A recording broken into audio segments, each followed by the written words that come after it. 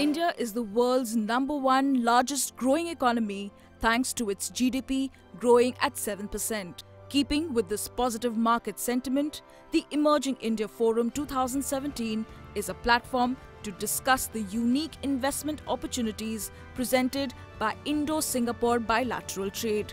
We bring you the key highlights from the thought-provoking deliberations. The world, as you know, is a lot more volatile now. There's a lot more uncertainty now. But as Warren Buffett recently said, the world is indeed uncertain, but therein lies the opportunity. So what are the opportunities that we are seeking now to discover? India is the next emerging investment destination being discussed all over the world. And to understand what this opportunity is, we have got an eminent panel today.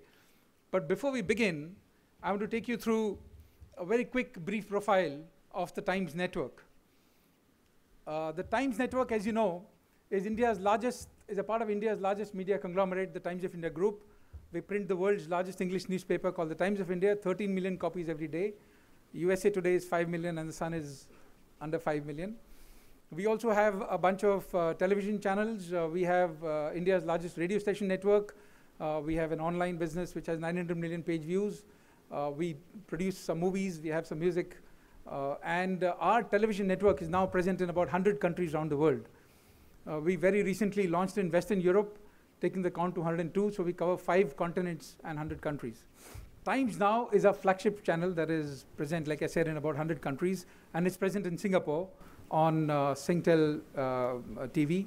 It has been the #1 channel since 2008. It has been India's largest English news channel. We have had a change of anchor. Our lead anchor has changed, but we still continue to be the #1 channel. We have 40% of dominance in the English news space in India. We have 3 times more than the nearest competitor. So, and if you look at our coverage of the UP elections recently, we were 59% of the market share when we covered the UP elections and broadcast them on Times Now. We were the single largest channel on which India watched the UP election results unfold. We are also the largest brand on Twitter, the largest news broadcasting brand on Twitter, largest broadcasting brand on Twitter, and we are a partner of Twitter for everything that we do because Twitter believes we drive and build a lot of conversations in the country. And we are available, like I said, in Singtel. And our constant endeavor is to build platforms across the world which can bring the diaspora and the local communities and engage them with India. So whether it's States India or whether it is the opportunities of different sorts that the government presents, we engage with different diaspora worldwide to build them together to the world. That brings me to the Emerging India Forum 2017. We have a very interesting theme. I think a very bold move of demonetization was unleashed by the Honorable Prime Minister in December, and that led to a rapid adoption of the digital economy in India. And I think that is one of the driving themes of today. We also have big bold themes like Make in India and smart cities going to the next level in India. And we hope that our panel today will unravel some of these opportunities. So in last 12 months, the perception and confidence in India has improved tremendously and also could be validated by all the macroeconomic indicators. The recent elections in India across 5 states has further raised expectation from Indian government around legislative reforms and its execution. We, from a DBS perspective, see India on a very stable track for achieving GDP growth rate of more than 7% per annum, stable inflation, stable external debt at about $485 billion. This all puts together India on a very solid footing to face any global uncertainty. Lower interest rate and stable currency has attracted foreign investments in India. In fact, India has become a top 10 FDI destination globally, with FDI in excess of $40 billion per annum.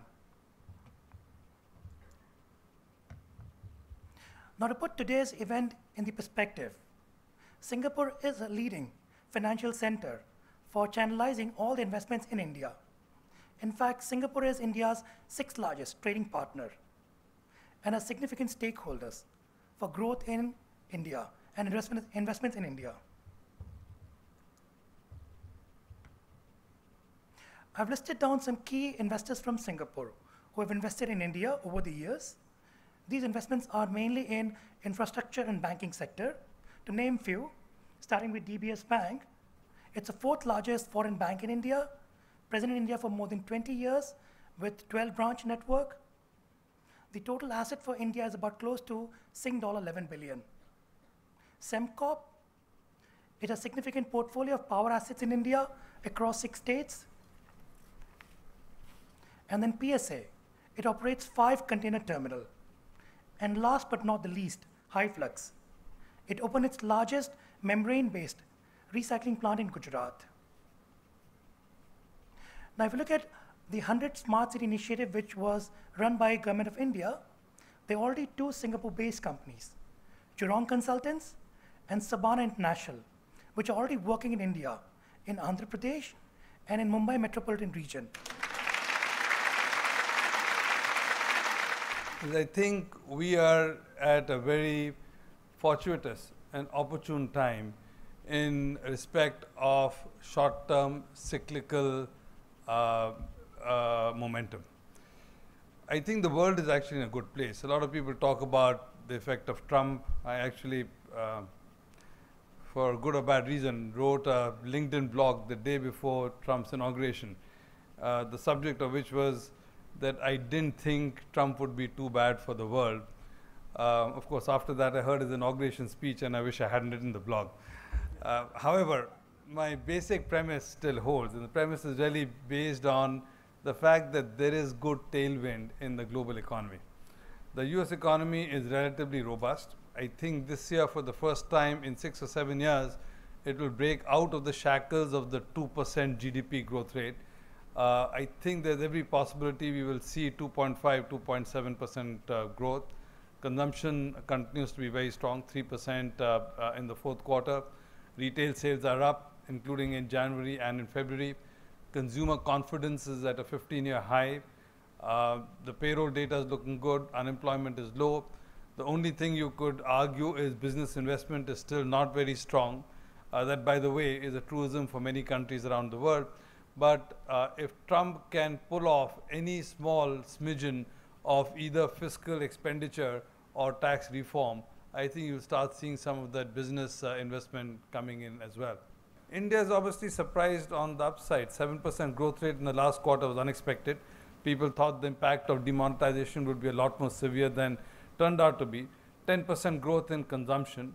I think the after effects of a good monsoon and rural spending are showing through. But perhaps to me most interesting, I just came in this morning from India. For the first time in many, many months, I'm beginning to sense a spirit of optimism in the Indian corporate sector.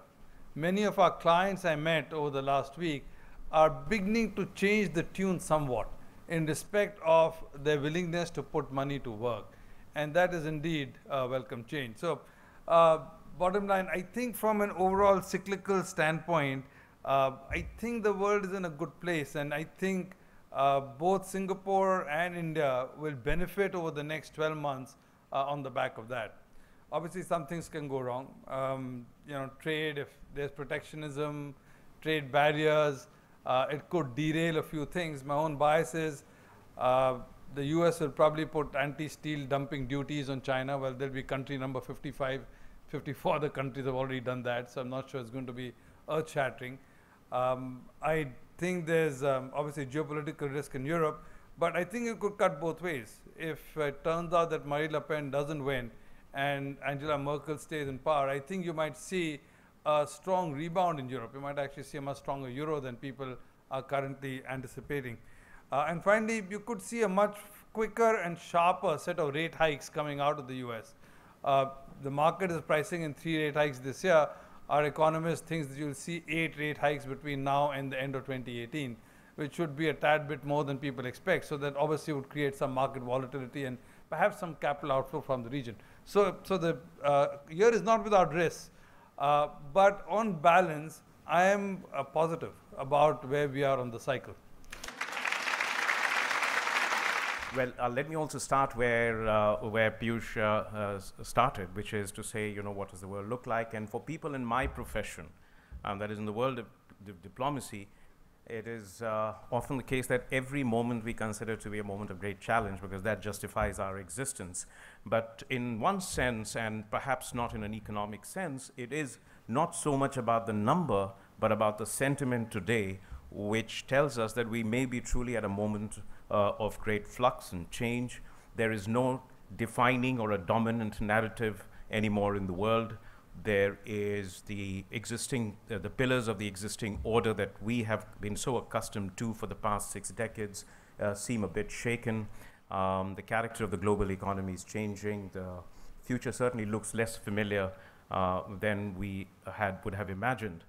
And it is also the fact that it's no longer economic theology in many parts of the world to champion the cause of openness and globalization. And linked to this, and it's not unimportant, and we should never underestimate the fact that there are new fault lines that are coming up within and between societies that will also cast a big shadow on the economic world. And I say this because in some sense we see the optimism being generated by the numbers that we spoke about, and it truly is a situation where if some of the things that we anticipate this year happen, we could be in not such a dire, in fact, in a pretty good situation. But in the longer term perspective, we live in a world where there's still uncertainty about national behavior and certainly of the major powers, and that casts a big shadow.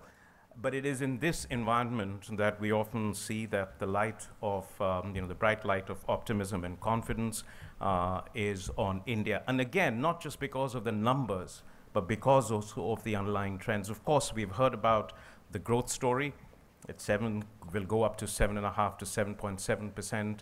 Agriculture is doing well. Services is clipping along at a good rate. We've seen the manufacturing sector in India go from 9th position to the 6th position, so there is some impact of Make in India already.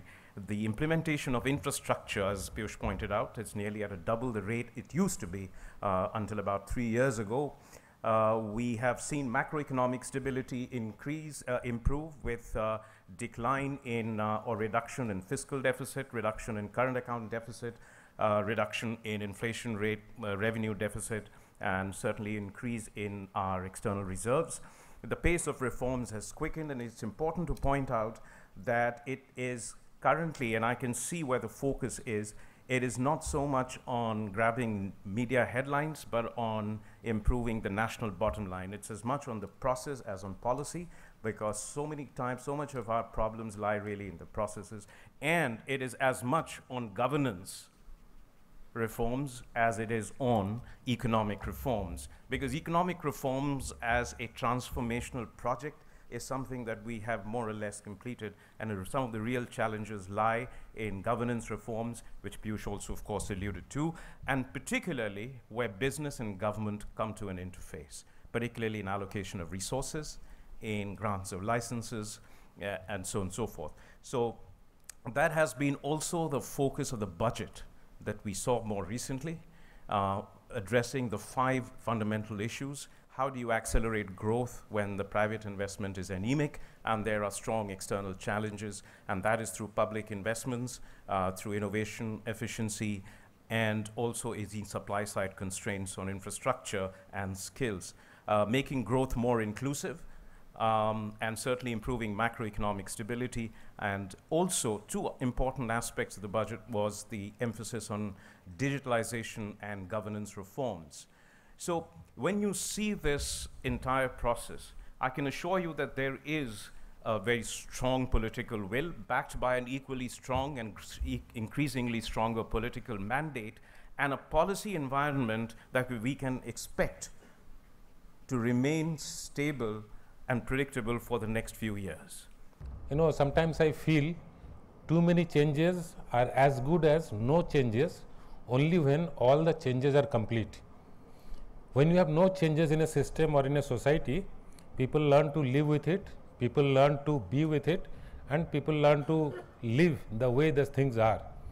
And when one starts talking of changes in the society or a system, everybody waits for the next set of changes, next set of changes, next set of changes, and everybody wants to see a finality. Only when that is over, then again we'll start moving. That means I know all the rules of the game before I again start moving, else I don't want to be caught off guard. My experience has that been for last 2.5 years. We had no changes and all of us were complaining, land acquisition is difficult, this is difficult, doing business is difficult, and suddenly we had changes. And a lot of things have changed in India. Still we are waiting for more and more changes. When the GST will be completed, when this bankruptcy laws will be passed, when this will be passed, that will be passed. Perhaps the finality is what people are looking for. And I am sure 2.5 years down the line, with political stability being almost certain, people's acceptance of being on the right side of law is now a given thing in India. Nobody would like to be seen with the color black in the connotations of not doing things right. With the blood of the system, the currency being changed, and everybody having a new hope in the new economy, I am sure that finally the Make in India will take off in a big way in the coming days, and this no other time can be more opportune than this.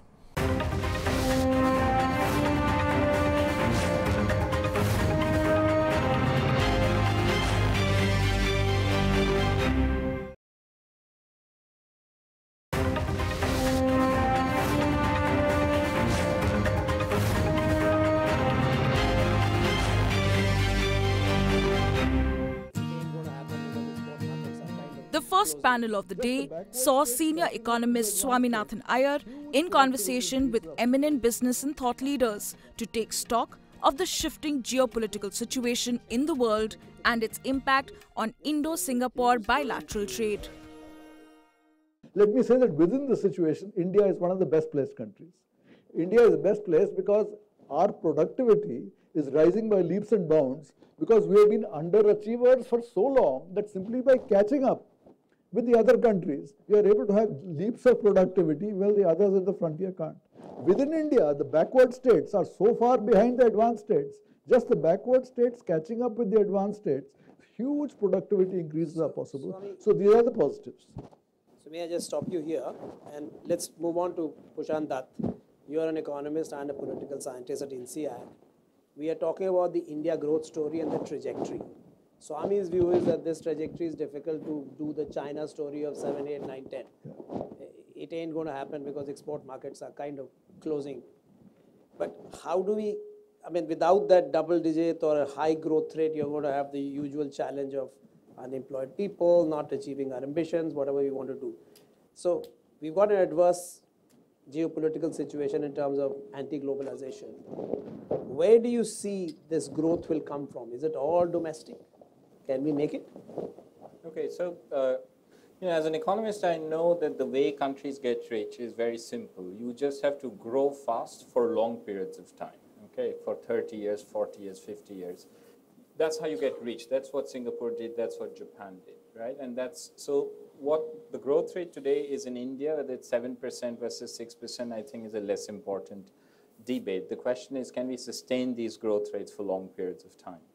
Now, what you need for growth, you essentially need, the first thing which Swami emphasized is that given where we are, given how far we are from this technological frontier where, let's say, the US sits, we can simply just replicate things and, start growing fast, okay? All we have to do is take people out of farms and put them into factories. This is the only model of growth which has worked in the history of humanity, okay? Now, there has to be demand coming in.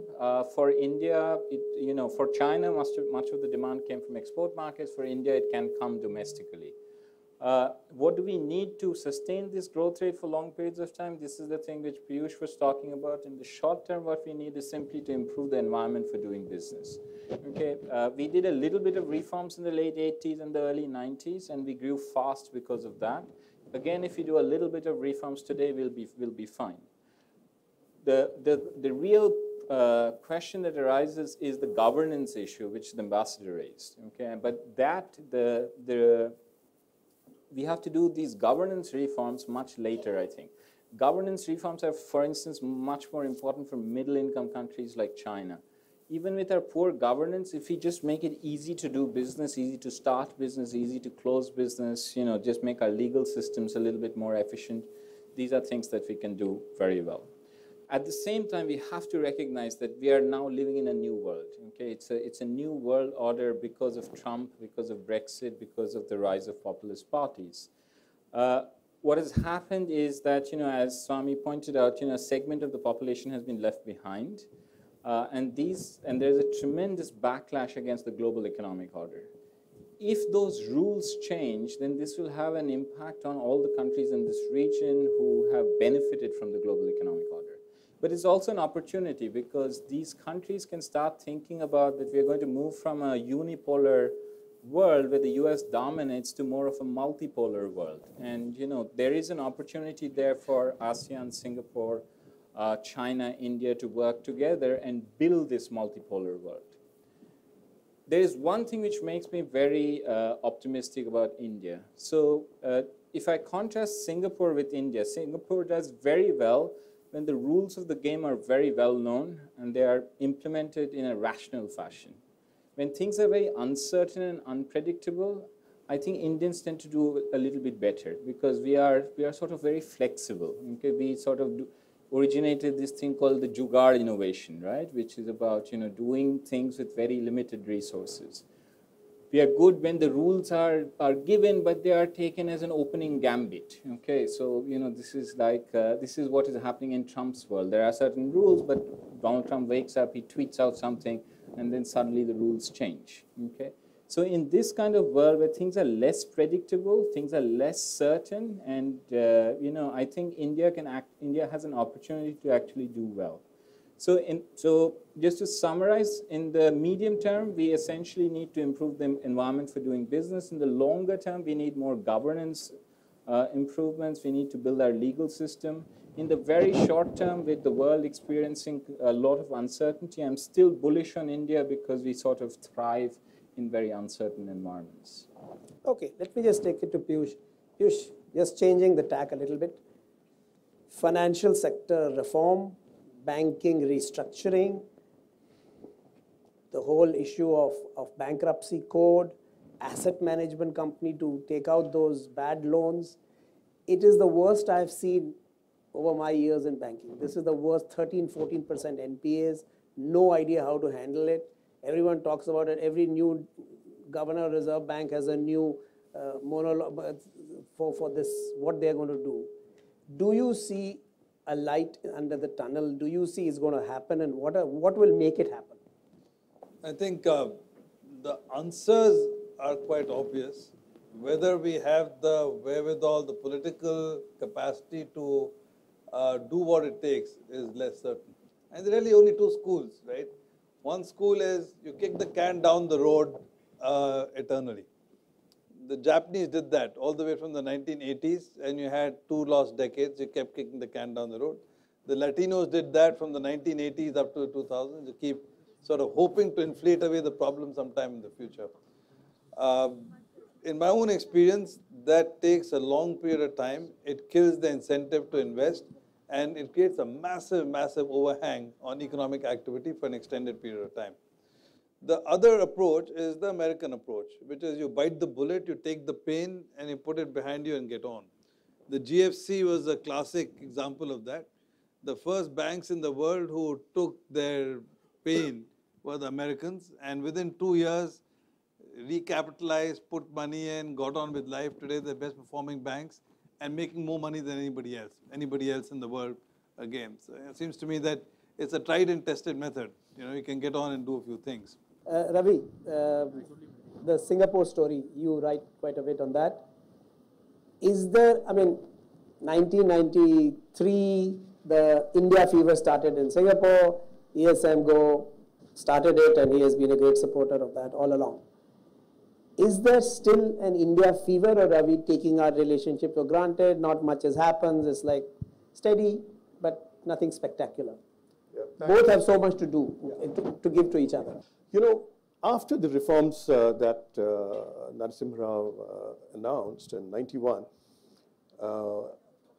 Chidambaram and Manmohan Singh as finance minister actually flew down to explain to Singapore. You know, Singapore really had no clue about, you know, or wasn't really convinced about it. And you're right, the first statement from a global leader to endorse the Indian reform process was really from Mr. Goh Chok Tong in '94. He was going to India to be chief guest at the Republic Day Parade. And he said, I want to start a mild India fever. Now, what happened was that the fever caught on in India much more than in Singapore. Because I remember, I don't know, Swami, if you were editor of the Economic Times at that time, there was an editorial in the Economic Times that said, look, send all your reserves here, this is the best place to invest. You know, I mean, that was the enthusiasm with which, and as we know, you know. I probably wrote it. Oh, okay. Well, you know, so today we have almost more than 5,000 companies, in, you know, Indian companies here. If you look at air traffic connections, you know, I think 25 years ago we had 40 connections. Today we have more than 400. At every stage, you know, when I was covering India, I plotted this on a map. You know, infrastructure projects, you know, this tech parks and all that. And I was putting red dots where these Singapore parks are coming up. And it looked like India got chicken pox. You know, that was the spread. So a lot has happened that is, you know, that's not entirely recognized. The iconic project was the Bangalore Park. And since then, we have suffered from a lack of iconic projects. And I think it is time that we had another big one. With these kind of things that have been listed out by Piyush and by High Commissioner Ashraf. I was in Dubai 2 weeks ago for a conference, and I heard John Chambers of Cisco. He had a 15-minute presentation. 5 minutes he spoke about India in that presentation, and he was really gung-ho. He said some of the things the Indians are trying has not been tried in some of the major developed countries of the world. KV, Singapore just went through a process of trying to reinvent itself. And they do this brilliantly every 10 years. And they seem to get it right and land on their feet every time they do it. And we are at a point where Singapore has just done it. And to start off, I'll encourage that we rub our eyes, change our lenses, and relook at this Singapore-India corridor as to what are the new emerging opportunities. Where do you see the bright lights? Where is it going to lead up to? There are 2 or 3 thoughts that come to my mind. I take the point from Mr. Swami, but I'd beg to disagree a bit on the talent piece in India. Beyond bilateral trade and investment, and in both of these areas, if you start looking at numbers, they can be very tricky because Singapore always happens to be an entreport. It is re-export, re-import, and the same logic seems to prevail to some extent on investments too, which has got questioned in the recent past very substantially. I think the move forward is to see how Singapore can really benefit India and India can benefit Singapore in its journey to recreate itself and get into the top gear on innovation, science and technology, in going to market with innovations of all kinds, including India's huge background that we have at the bottom of the pyramid, where frugal innovation has worked very well in India. And if you look at the trend lines, 2015, something like $10 billion came from all over into India into startups. 1,800 startups, which are extremely promising and set to become future billion-dollar enterprises, have started out. I believe the trend is even more accelerated in the current year. When you look at Singapore looking at $21 billion in the innovation space itself, I think there is a huge opportunity. The highlight of the evening was a tete-a-tete with the Honourable Minister of Road Transport and Highways and Shipping, Shri Nitin Gadkari. Good afternoon, sir. Thank you for giving your time for this event. You have had a very impressive track record. I remember you when you were in Mumbai, when you built up the road network in Maharashtra. You have done a brilliant task of 21 kilometers a day of roads that have been built. So lots of things happening in your area of shipping, of road transport and highways. However, for businessmen here, India still has issues on infrastructure. So I thought it's a good opportunity if you can give us a short view of how you see infrastructure playing out in India. So over to you, sir. In infrastructure, the present situation in the country is very positive, and we have now lot of investment in the road sector.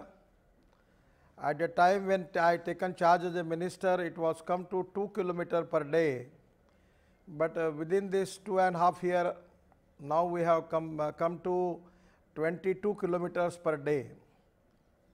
And the problems regarding the land acquisition, environment forest clearance, utility shifting, already government has taken special initiative for that, and today the situation is very good and it is a very positive atmosphere for investment.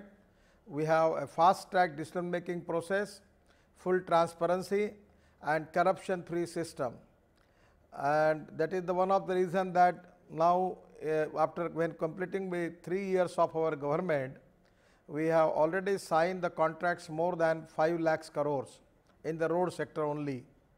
So the lot of investors are giving good response, and I am confident that in the next 2 years we will be definitely succeed to be, we can construct more road construction in the country.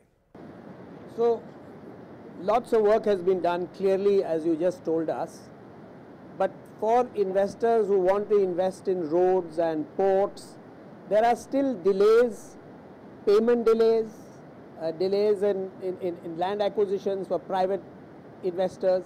So I think that issue, and also the ease of doing business in India is still not, we are still 125th. All these add up to the worries foreign investors have. Would you have any comments on how we are going to resolve those? Highway sector, presently we don't have any problem because our cabinet has taken 22 decisions in the cabinet, by which we have already changes lot of law, system and procedure. We have already introduced our model agreement, and presently whatever the negative problems which previously were facing by the sector, today with the coordination with the bankers and the contractors, the investors, we are in position to take the decisions fast. So presently now for the road sector, the response from the Indian investors and foreign investors is very good, and now we have lot of project with us. We are planning for construction of new express highways, and most important thing is our in past our national highway was 96,000 kilometer, but today we have taken decision to make it 2 lakh kilometer. In the country we have the road length of 2 lakh kilometer, out of which only 96,000 kilometer was national highway, and 2% of the road and 40% of the country's traffic. But because we have decided to make it 2 lakh kilometer, now the 80% of traffic will be on national highway, and we are getting good response. The traffic density is every time increase, and I feel that automobile sector in the country is also day by day it is also giving good positive response. So I feel that it can be really a good opportunity for the investor to invest in toll roads in India. Okay, so let me open it to the floor and we will ask people to ask questions. Can I take some questions which you may have for the minister? Otherwise I have a list of questions. Okay, so Minister, while everyone is thinking about questions, let me, land acquisition and land reform bill, is it going to be taken up at some stage, or are we going to continue with the old existing land bill? As far as an Indian scenario, the land acquisition is a state subject. It is in a concurrent list, but now we have to go by the laws with of the state government, And because of the decision taken by the federal government, that we are now giving very attractive compensation for the land, and that is one of the reasons that people are giving good response. So presently in a situation, land acquisition is not a problem. In my own department for this year, we will acquire land more than the cost of 60,000 crore, and people are giving good response. And we are also need the cooperation from the state government, and we are on the fast track with the full transparency, and presently the land acquisition is not a problem. And we have already taken decision that if we will have at least more than 50% land acquired, only then we can give appointment date. So the now previously that was 80% of the land acquisition for that, but today we are taking decision as is 50% of the land for that acquisition for that, and also the projects are moving fast and we are getting good response. It is not a problem presently, neither it is there is a perception in the mind of some people that land acquisition is a big problem, but presently we don't have any problem, we are moving fast.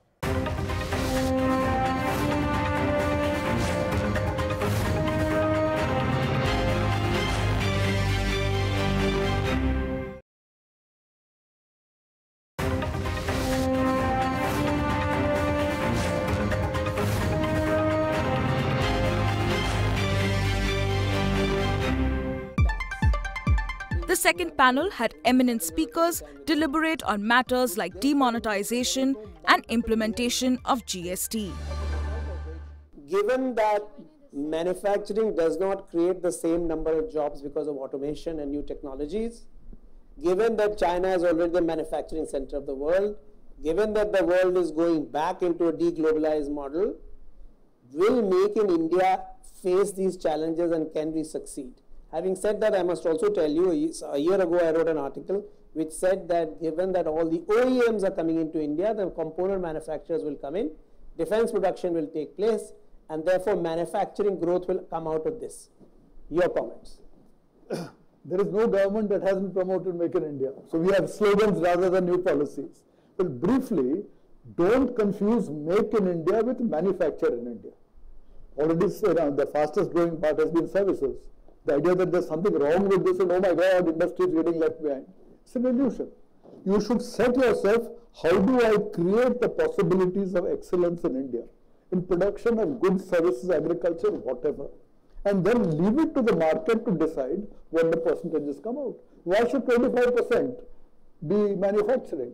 It may turn out, I mean, if you do what I'm suggesting, maybe 20, maybe 23, maybe 27. But there's no point fixing one particular digit. Make things, expand the universe of possibilities, and then let the market decide where the money should go, where most of it should go. Again, let's try and understand what the word make means. I gave the example of Apple. When Apple was making its iPhones first in China and selling them for $300. Everybody said, oh my God, import from China. The value added of the $300 in China was $7. The share of Apple in design marketing was 150.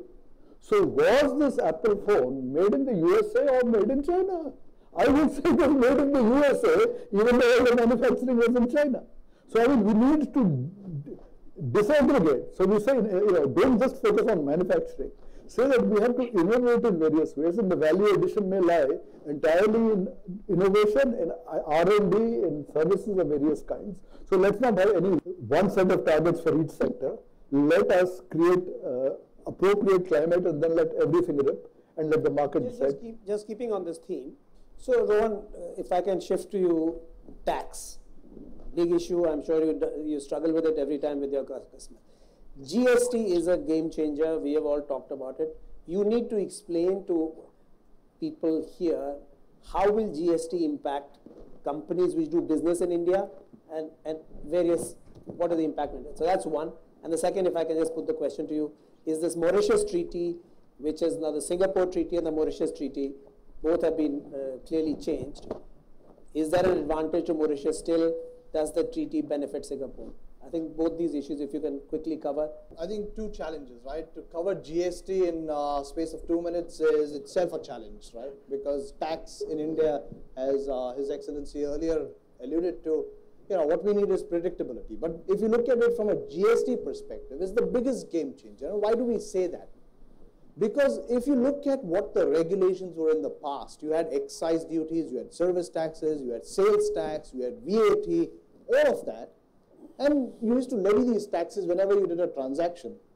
But you couldn't claim a credit for some of these taxes. So you couldn't offset, let's say, an excise duty with a service tax, which basically increased your cost to the final consumer. Now with GST coming in place, what is all going to happen is all of these are going to collapse into a GST. Of course, GST has its nuances, which is that it could be an interstate GST or it could be a central GST, etc. But principally what will happen is all of these taxes would be able to be offset one against the other, which therefore means that there is no multiple layering of taxes, as a result of which the benefit will go off finally to the consumer. We hope that there will be no increase in prices as a result of GST coming in, but that essentially what it's going to be. Having said that, that's one which is very good. I think the larger challenge is going to be the implementation of it, because for the first time we are seeing the government is more ready than what the industry is. And the industry may not be ready perhaps because they always thought that GST would not come into force. But now it's reality from July 1. Bills have been passed, rates have been fixated. So therefore the industry is in a catch-up mode, whether it's from a technology, whether it's implementation, whether it's trying to understand.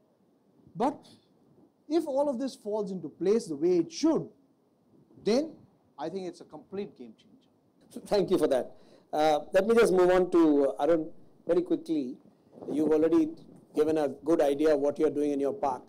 What is holding up large-scale investments in your park or any park like this? I'm not particularly. There is obviously a reluctance of foreign investors to come into SEZ parks. You've got land, you've got everything, you've got a name of Tata's behind it, and still, where is the reluctance? There are two things. One, when you look at large-scale industries coming into parks, I think we are unnecessarily focusing having a big industry. Our vision of big industry, either you look at it a $1 billion wise size industry or acreage wise size industry or employment wise size industry. Which one is a big industry? That we need to make a focus on. If I have acquired land and I have to generate employment, then you look at employment generation per acre wise as a size of the industry, not how many $1 billion have come in. If that be the case, in that case, in my mind, not the big industries are not the major employers. The medium, small or micro industries, MSMEs, are the ones who are the large-scale employment provider and easier to attract. Somehow our FDI laws or even state-level laws are still not made all that friendly for giving land or giving benefits to the MSMEs. Everything is still geared towards getting a big fish into the pool. But if you look at all the MSMEs together, they can make the ecosystem on which then the bigger companies can come. If I talk to a Boeing to come and make a factory in my area, the first thing he says is we don't have ecosystem there. True. So instead of running after the bigger ones, develop the ecosystem of the smaller ones first, bring in some small precision engineering industries. Then clustering. Clustering, do those clusterings, and I think that approach will help. And there the state level acts or laws need to be modified to help the MSMEs. We've talked a lot about what DBS has done, so I won't go back into that. But there is a big story on Digital India, and there is a big story that you are riding on DigiBank and your plans, and you've obviously been quite successful in the first year. So can you quickly give us a sense of how the DigiBank plans and the Digital India plans and the payment systems that are going on, how do they all tie up together? So I think the fact that we chose India, there were some fairly unique characteristics about the India digital environment which are worth repeating. I think the government has created two clear differentiators which we should keep in mind. One is a whole system of authentication and central record keeping which allows businesses to perform what I would call on-demand authentication of individuals and now moving to companies. I think it's a very important open architecture system which is a huge enabler. And that is the primary reason why we chose India as the first market for DigiBank. I would like to take this opportunity to thank all the speakers who joined in and Mr. Girija Pandey for anchoring both the sessions, in fact, and it was great listening to you, sir, as usual. I would like to thank all our sponsors, DBS, Gopalpur Industrial Park in special, and organizations like the High Commission of India and IE Singapore for supporting this initiative throughout. And it's also my privilege to thank the organizations SBF, Air India, Singtel, and the Ideas for their contribution. And look forward to meeting you all for the next year's India Emerging Forum in 2018. Thank you. Actually, it is interesting that there is a lot of connectivity between India and Singapore today. We often say there are over 6,000 Indian companies headquartered in Singapore for not just the Asian operations, sometimes for their international operations. Conversely, there is significant Singapore investment in India, in the port, in the airline, in the bank, in the telco, in the power sector, in property, and so on and so forth. One thing that could be improved, though, is even better quality of personal relationships and ties among people that matter. The policy setters, the leadership, a degree of familiarity with how each system works and how to make the elephant dance. As far as investment in India is concerned, this is perhaps the most opportune moment, and Government of India has initiated many initiatives for making life easier for doing business, and it's at this point of time that Tata Steel comes with this promise of 3,000 acres of development for kind of things where we can have a multi-product special economic zone, and we are providing the world-class opportunities, and this is the right moment to get into India, and Tata Steel stands by its promise of providing the best way to get in there. Air India is very proud to be associated with the Times Now event in Singapore. This has been the third year in succession, and we are hoping that you will have a wonderful year ahead and a wonderful chapter next. Thank you.